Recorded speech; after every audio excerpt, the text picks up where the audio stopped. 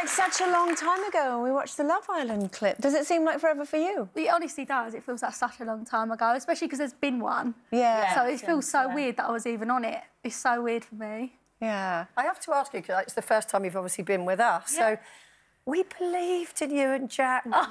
We loved it. I loved the fact that you didn't have sex. I thought you were great.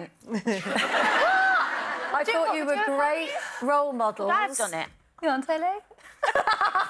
Never been asked, Danny. I thought you were great role models to a lot of the young people watching it. And what went wrong when you came out? I just think it just doesn't work sometimes. It's like any relationship. I think sometimes it's either going to work or sometimes it just doesn't, and it just didn't. I think there's a lot of pressure as well when you come out. Like everybody. Yeah. I think when you're on Love Island, you're in a bubble. Yeah. You know, It's like holiday romance. Yeah, it's like a holiday romance. Are you glad you did it? You're only 23. You're such a young, gorgeous lady. Are you looking back? Are you, obviously, it has given you an amazing career now. But are you glad you did it? Are you proud of your moments on Love Island? Yeah, I loved Love Island. Like, I'm so happy I did it. Like, it was such a good summer. We had a great time, and I met really good friends in there. So, no, it was wicked. It changed my life. It was so much fun. Yeah. And now you're going to be treading the boards. You're going to be doing Nativity, the musical. I love the film.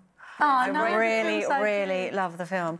And you've got some great people appearing with you. Obviously, yourself, you've got Sharon Osbourne, Rylan, who we love, and your dad.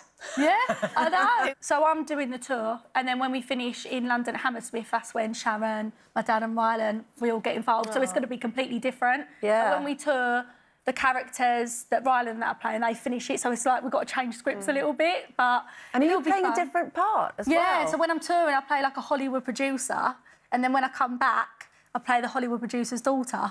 Oh, my God. What's it like working with Dani Dyer? I love with your dad. No, I love it, because we don't live together as well, so it's really nice. I love spending time with him, and we just really get along. I know what he is protective, he is, but I've got such a good friendship with them. I think they had me such a young age. I was only 19, so they're more like my friends as well than just my mum and dad.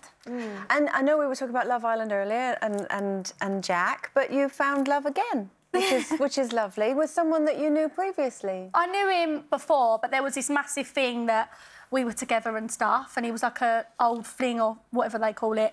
But no, he wasn't. Like, I knew of him through friends, and then we got together, and it's just been really nice. Yeah. And you're living together now? Yeah, it sounds so weird, like, but it just works, you know, when you're just with someone and he's like my best friend and stuff. That's very true, that, isn't it? I think if you have to think about it too much and you spend your whole time kind of... Sometimes you just meet somebody and it just is, and it works. And, all these pictures, funny. No, but, yeah, it was just nice that... I think when you're with someone and you're just happy and they're the first person you want to call, then... And is your dad good with boyfriends, or are they all frightened to death? I'd be frightened to death. No, the people are more scared of my mum. He's more. Oh, really? Yeah, really? My mum, she's like the harder one. But my dad, I think, as long as you just call him and sort of give him that, he wants them to be friends. That's what he wants. My dad's not that scary.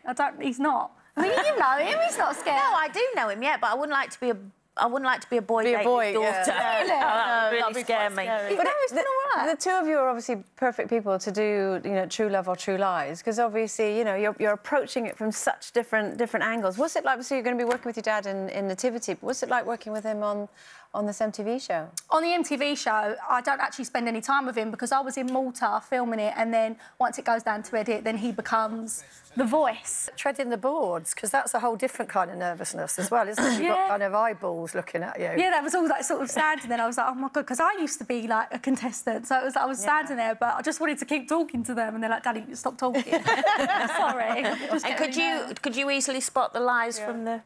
No. Real?